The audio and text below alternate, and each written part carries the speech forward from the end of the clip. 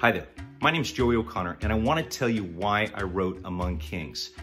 Among Kings tells the fascinating, true, untold story of William Sheppard, Samuel Lapsley, Edmund Morel, and the whole host of courageous people who brought down King Leopold of Belgium in the early 1900s. Now, the time period before then, it's the mid-1800s, during the Great Scramble for Africa, the Industrial Revolution, and King Leopold, under the guise of Christianity, philanthropy, commerce, and civilization, he stole the entire Congo from the Congolese people and made it his own personal possession. Well, who's William Sheppard? William Sheppard is the son of a former American enslaved man, and Samuel Lapsley is the white son of former slave owners.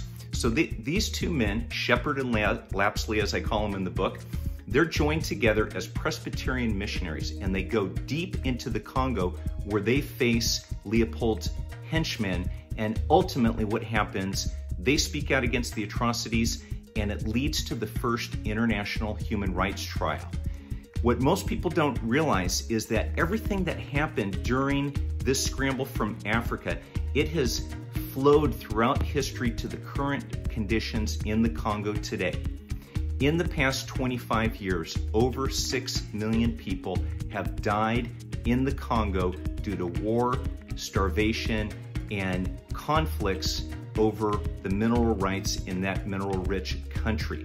So my primary reason for writing Among Kings is to shed a bright light on the current conditions in the Congo today, but you can't understand the Congo today unless you go back and look at the history. So I want to invite you to join me on this fascinating journey of Among Kings in the lives of William Sheppard, Samuel Lapsley, Edmund Morel, and all the fascinating characters who brought down King Leopold of Belgium. I want to encourage you to join my book launch team. Send me a note. I'd love to hear from you.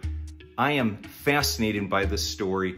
I've researched it for over 12 years now with my brother-in-law, Ken Straw, and it's an exciting story that we have to tell.